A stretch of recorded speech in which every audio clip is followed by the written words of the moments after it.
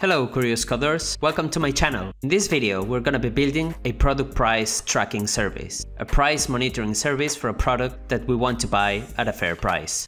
We're gonna be web scraping an e-commerce site, we're gonna find a product that we are interested in, and we're gonna be tracking the product price and other related product information. We will schedule our script so it gets executed every now and then, so we don't have to be constantly checking the product price ourselves. And eventually that product price will decrease because of Black Friday or whatever, and if the product price is lower than the maximum amount we want to pay for it, we're gonna be sending ourselves an email so we can go and buy that product at a reasonable price. Okay, let's get into it. Now let's first open a web browser and navigate to Amazon.com and find a product to track. The Python script is gonna work with any product actually, so it doesn't matter which one you choose. For instance, let's search for a vlogging camera, the Canon M200.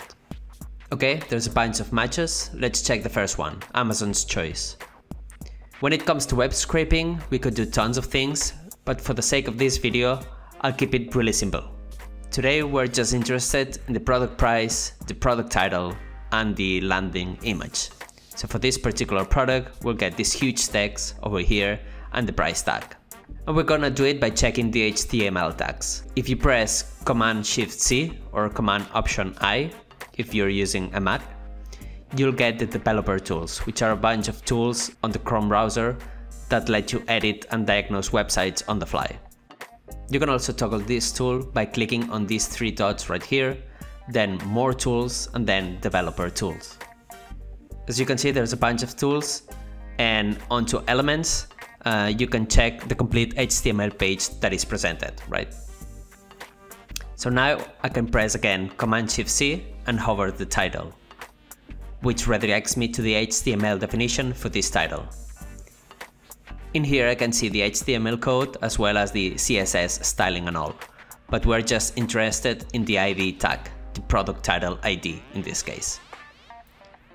Similarly, I can hover the price and we'll get to the price ID that is called price_our_price. And lastly, we'll do the same for the product image. For that, we want to know the tag ID called landing image, but actually we'll want to use the source link that redirects you to this image. Okay, finally let's copy this URL just until the product ID. We don't need the rest. Cool, let's back to PyCharm. Let's define URL equals the product URL, title ID equals product title, price ID equals price_our_price, and image ID equals landing image. Let's now import requests and perform a get request. R equals request get URL, which will give back the response status code. So we are interested in the HTML content of it, so we use HTML string equals request.text. Okay, let's try it and print out the HTML response. Cool, we got a bunch of HTML code here, but if we take a closer look at it, we'll see this warning inside the body tag, which says, to discuss automated access to Amazon data, please contact API services. By default, Amazon is not gonna make it super easy for us to scrape their website, so Amazon in this case is detecting that we're using Python requests and is blocking us. Actually, they want us to use their API services because they have APIs for all sorts of things. So one way to proceed would be to use their services, which we can do, but we're not gonna cover Amazon APIs in this video. Another quicker option is to use Selenium. Selenium is an open source web-based automation tool that basically lets you send Python commands to different browsers. By using this approach, we're mimicking what a user would be doing manually when surfing Amazon.com. Okay, to get Selenium working, we just need to install a browser driver. In my case, since I'm using Google Chrome browser, I need to install Google Chrome WebDriver. So let me search for Chrome driver download. And in here we have a list of downloads and we just need to install the one that matches our browser version. And you can double check that by clicking up in here, those three dots, then help and then about Chrome. See, I'm using version 85. So I'll click on the version 85 and then I'll download the zip file corresponding to my OS. in this case macOS. Okay, I've now unzipped the file and placed the Chrome driver inside my applications folder in my home directory. Back to our script, let me remove the request bit, and instead I need to import WebDriver. So I'll say from Selenium import WebDriver. Now I can define driver equals WebDriver dot, and now we have a bunch of browsers to choose from, like Firefox, Chrome, Safari, Internet Explorer, etc. I'm gonna choose Chrome since we've installed the Chrome driver, and then inside the parentheses I need to pass the Chrome driver path, which is stored in my users path, applications, Chrome driver. Okay, let's execute the code. And we see that a Chrome tab pops up, but it is blank. So now we can tell the driver to go get the URL that we want. Driver get URL. Let's run it again. And now the Amazon URL is going to pop up. Nice. Okay, now that we can go get the URL, we want to scrape the product title, product price, and product image. To get the title, we'll just use driver.findElementById, and we'll put the title ID in between the parentheses. And with that, you'll get the entire HTML tag. So we don't want the entire HTML tag, we just need the content of it. So we'll just retrieve the text information. Let's try it out. Okay, a new browser session pops up, and back on my terminal, I get the product title content. Great. Actually, let me update product ID to title ID to keep it consistent with the other ID variables. Let's remove this. Okay, let's do the same for product price and for product image URL. We'll put the price ID and we'll also retrieve the text. And finally, let's do it one more time for product image URL. We'll use the image ID, but in this case we don't want the text, we just want the source attribute. Then instead of fetching the text, we'll use the function getAttributeSource. Let's try again. Cool, we see that we're retrieving everything we wanted. The text, this huge text, the price tag with the currency at the front, and then as well the HTML link for the product landing image. Now, another thing that you can do is to stop this window popping up every time we run the script. So at the top of our script, I'll type from Selenium WebDriver Chrome options, import options. Then we can initiate options equal options. We can add an argument called headless. And then we just need to update the driver with options equal options. Let's try it again.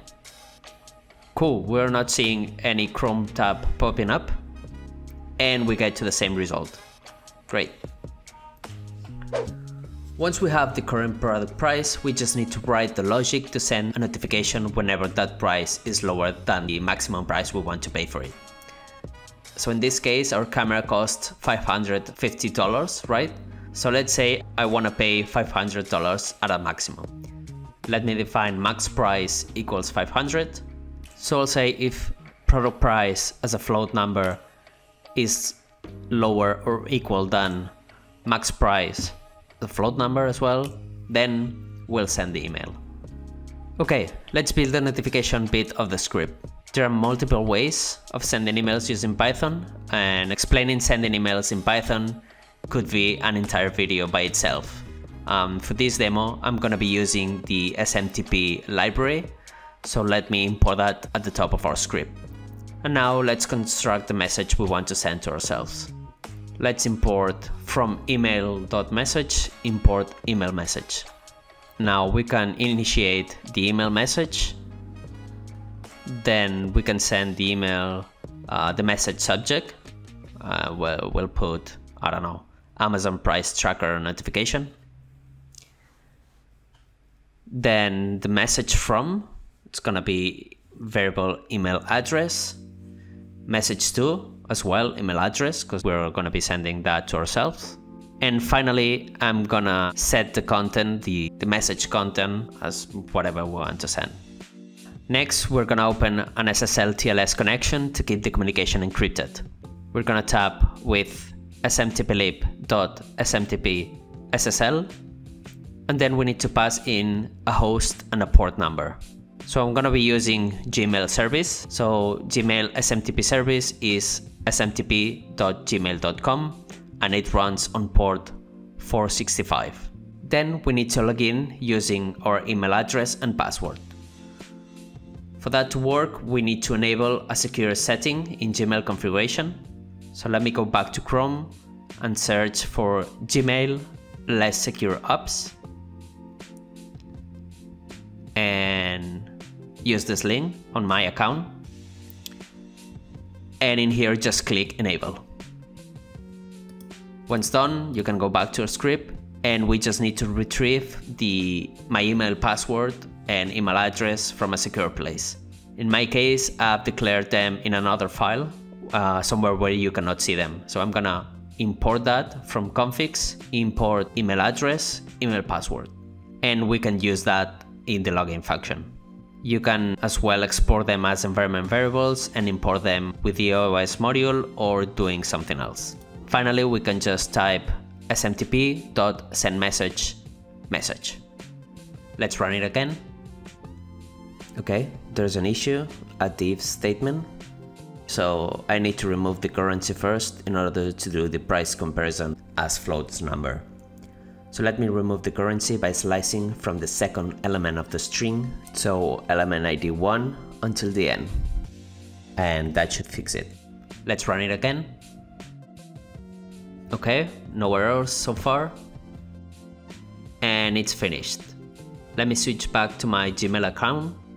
And great, here we have our first email. As you can see, the subject is Amazon price tracker notification sent by myself to myself, and this was the body message that we set. Now I just want to customize a bit more the content of this email. So instead of just using some random text, I'm also gonna be using the product information that we've scraped, and we're gonna use that info to template an HTML formatted message. For that, we're gonna type message.addAlternative. Inside the parentheses on the first argument, I'm gonna open and close 3 double quotes, as we're gonna be writing multi-line strings.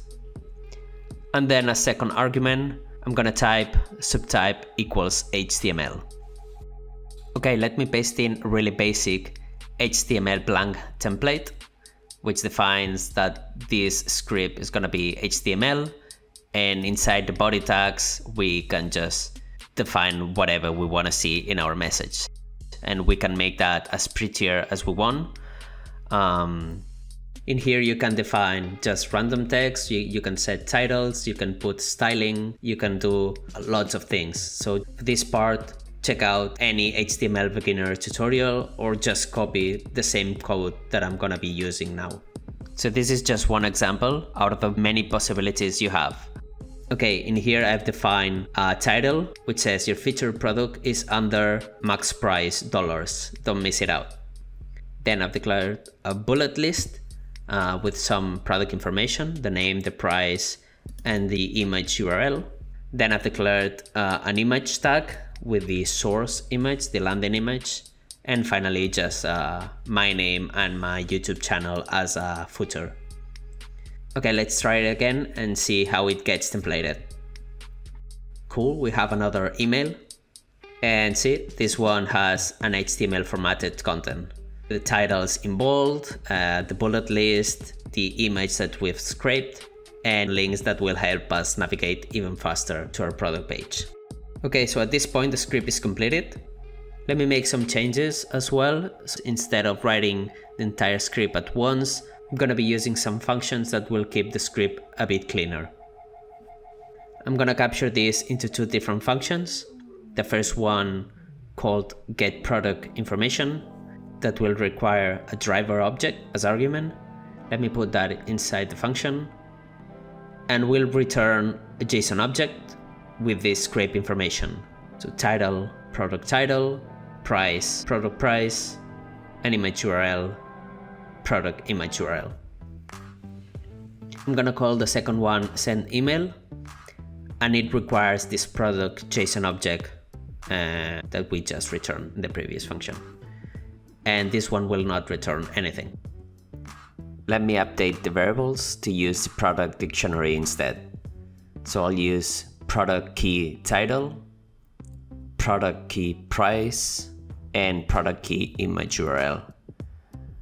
Let me also indent that. Cool. Then we're gonna define our main module, and in there we'll set the Chrome driver and URL constants.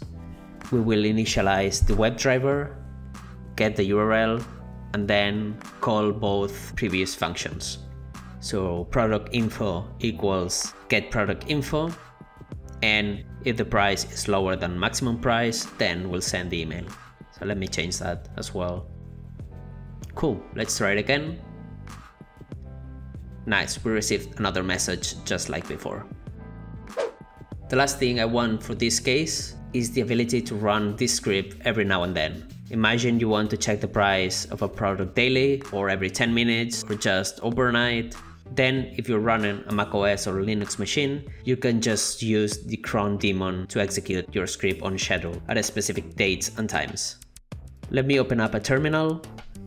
You can actually check your current cron schedules by typing cron-tab list. See, there's nothing there, so let's add one schedule. Let's type cron-tab-e for edit.